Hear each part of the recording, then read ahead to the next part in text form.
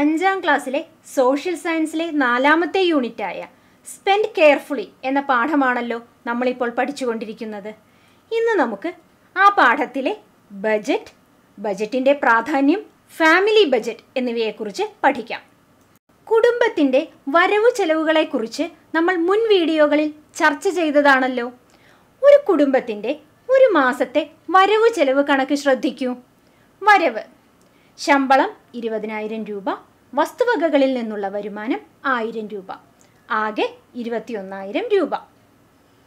ചെലവ്: അരി പലചരക്ക് 4,000 രൂപ, പച്ചക്കറി 2,000 രൂപ, പാൽ മത്സ്യം 3,000 രൂപ, ഫോൺ പത്രം 1000 രൂപ, കറണ്ട് ചാർജ് 900 രൂപ, വസ്ത്രം 1000 രൂപ, വിദ്യാഭ്യാസം 500 രൂപ, ചികിത്സ 2,000 രൂപ, യാത്ര 3,000 രൂപ, വായ്പാ തിരിച്ചടവ് 3,000 രൂപ, ഇൻഷുറൻസ് 2,000 രൂപ, മറ്റ് ചെലവുകൾ 1000 രൂപ.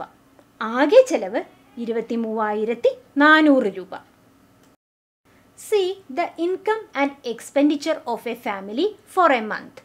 Income: salary 20,000 rupees.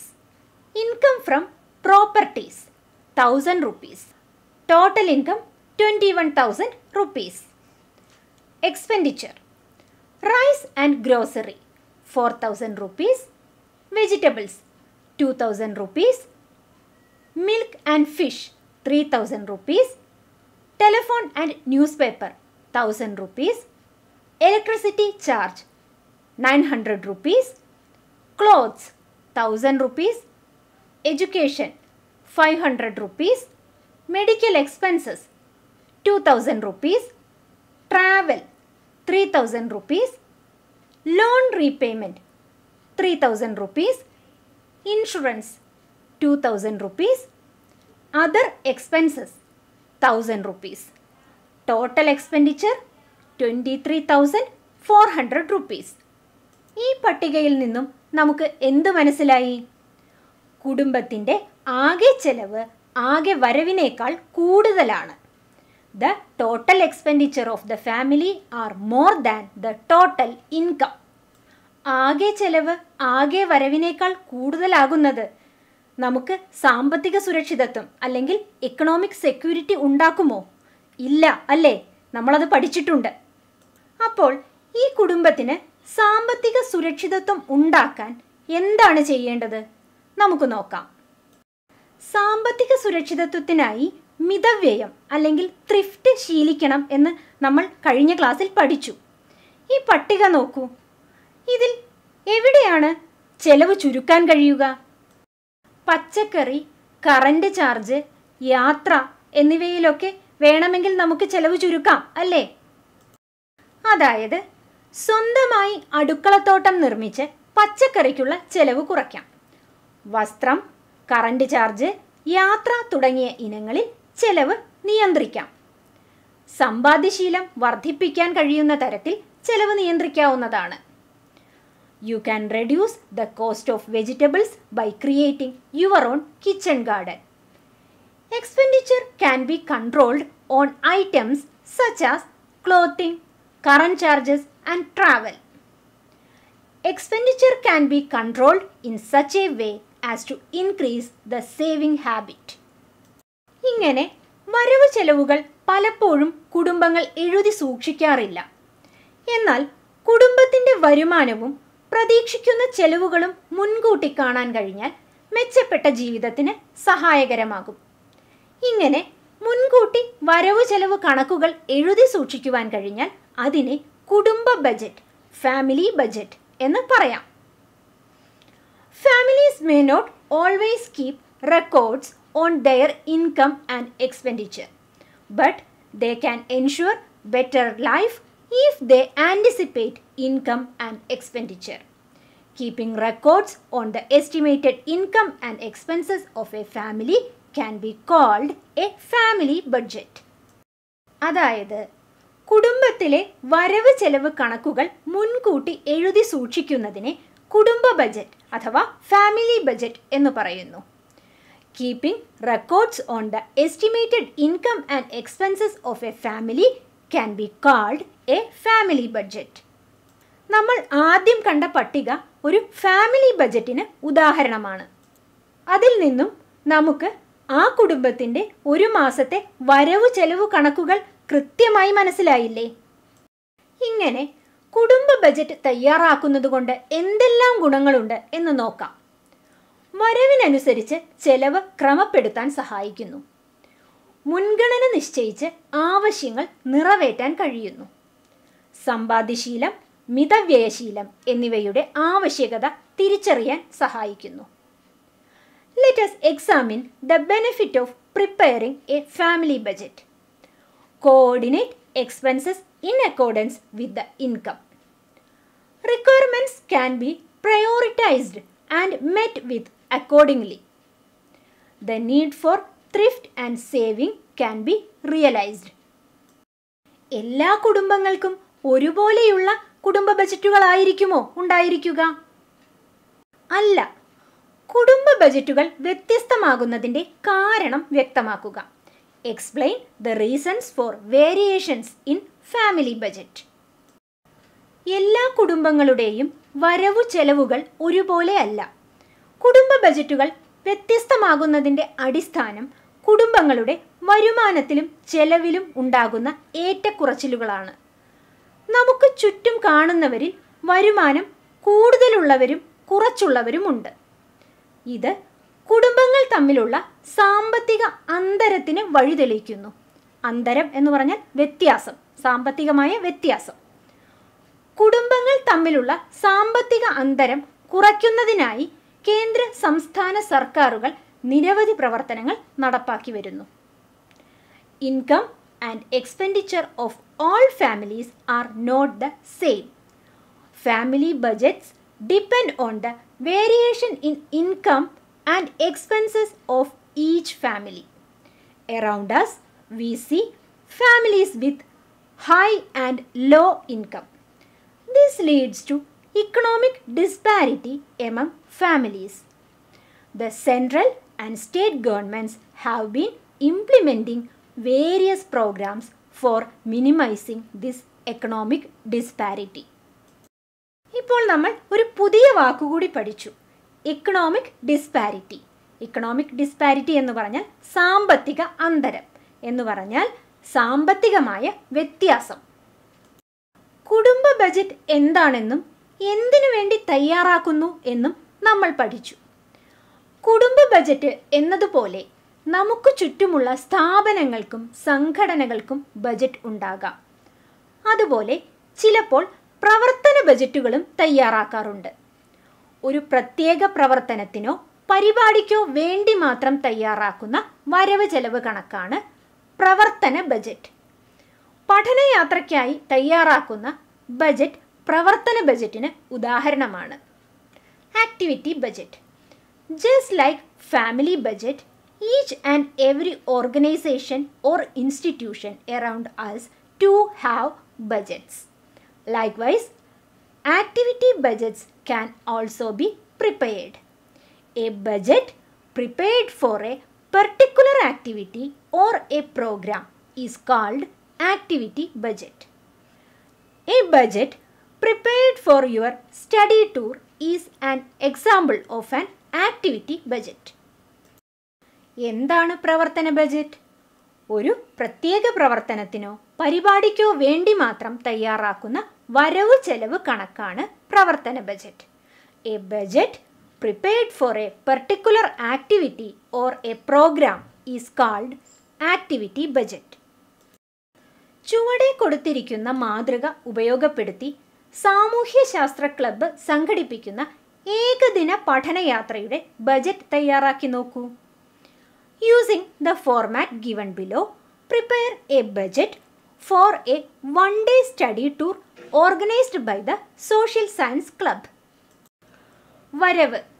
കുട്ടികളുടെ സംഭാവന 25,000 രൂപ. PTA സംഭാവന 2,000 രൂപ. സർക്കാർ ഗ്രാൻഡ് 1,000 രൂപ. തദ്ദേശ സ്വയംഭരണ സ്ഥാപനങ്ങളിൽ നിന്നുള്ള സഹായം 1,000 രൂപ. ആകെ 29,000 രൂപ. ചെലവ്. വാഹനത്തിൻ്റെ വാടക 13,000 രൂപ. ഭക്ഷണ ചെലവ് 7,000 രൂപ. വിവിധ പ്രവേശന ടിക്കറ്റുകൾക്കുള്ള ചെലവ് 5000 രൂപ, മറ്റു ചെലവുകൾ 3000 രൂപ. ആകെ ചെലവ് 28,000 രൂപ. Income. Children's contribution 25,000. Contribution of PTA 2,000. Government grant 1,000. Assistance from local governments 1,000. Total 29,000. Expenditure. Vehicle rent 13,000. Expense of food 7,000. Cost of various admission tickets 5,000. Other expenses 3,000. Total expenditure 28,000. ഇവിടെ വരവ് 29,000 രൂപയും ചെലവ് 28,000 രൂപയും ആണ്. ബാക്കി വരുന്ന 1000 രൂപ അപ്രതീക്ഷിത ചെലവുകൾക്കായി, അതായത് അൺഎക്സ്പെക്റ്റഡ് എക്സ്പെൻസസിന് വേണ്ടി മാറ്റിവെക്കാം. ഇപ്പോൾ നമ്മൾ പഠിച്ചത് എന്താണ്? കുടുംബത്തിലെ വരവ് ചെലവ് കണക്കുകൾ മുൻകൂട്ടി എഴുതി സൂക്ഷിക്കുന്ന ബജറ്റ് കുടുംബ budget.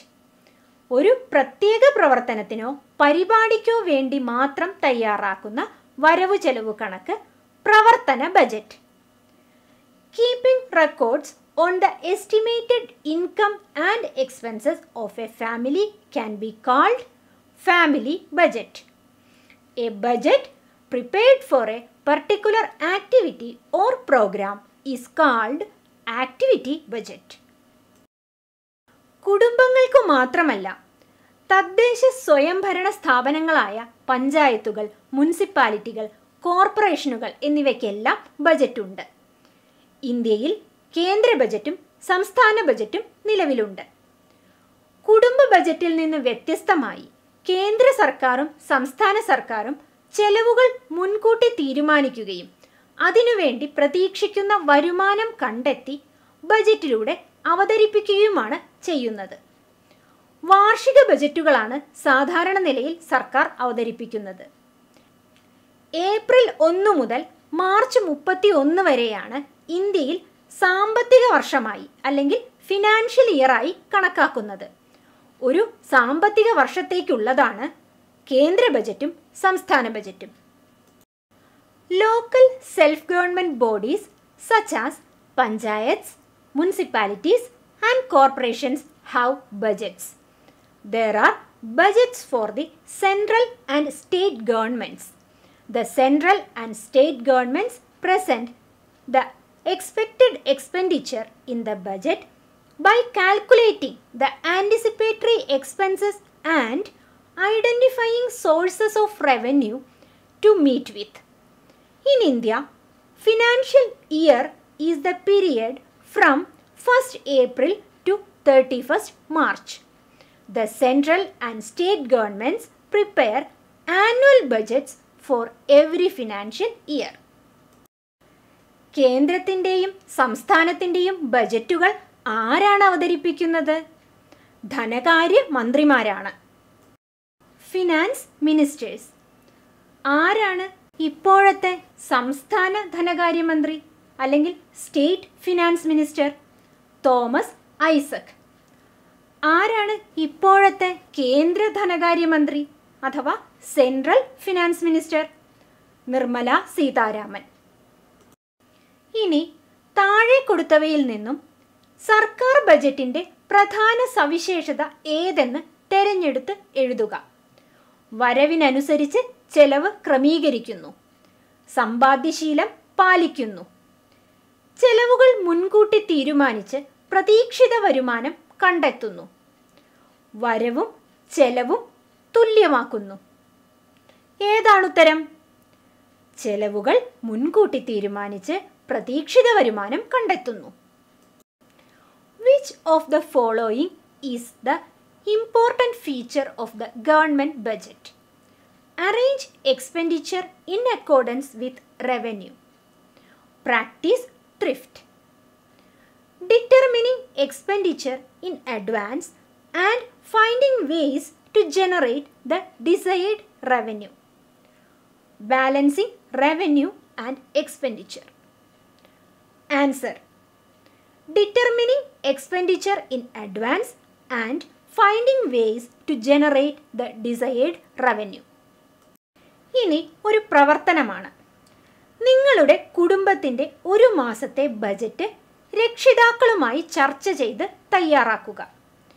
Prepare a monthly budget of your family in consultation with your parents. ഒരു മാതൃക നമുക്ക് നോക്കാം. Monthly income of the family 25,000, വരവ് 25,000 രൂപ. എക്സ്പെൻഡിച്ചർ അല്ലെങ്കിൽ ചെലവ്. പ്രൊവിഷൻ പലചരക്ക് 2,000, വെജിറ്റബിൾസ് പച്ചക്കറി 1,000, ഫിഷ് ഓർ മീറ്റ് മത്സ്യം മാംസം 2,000, മിൽക്ക് പാല് 1,500, കുക്കിംഗ് ഗ്യാസ് 500, ഇലക്ട്രിസിറ്റി വൈദ്യുതി 500, വാട്ടർ വെള്ളം 250, ഫോൺ ആൻഡ് ഇൻ്റർനെറ്റ് 750, ട്രാൻസ്പോർട്ടേഷൻ യാത്ര 1,000, ലോൺ റീപേയ്മെൻറ്റ് ലോൺ 10,000, അതർ മറ്റുള്ളവ 500.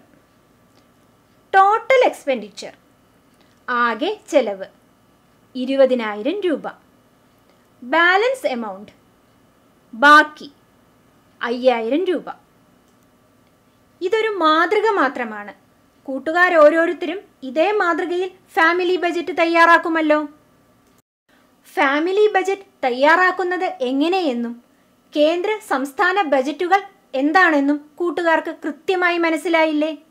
മറ്റൊരു വീഡിയോയുമായി വീണ്ടും കാണാം.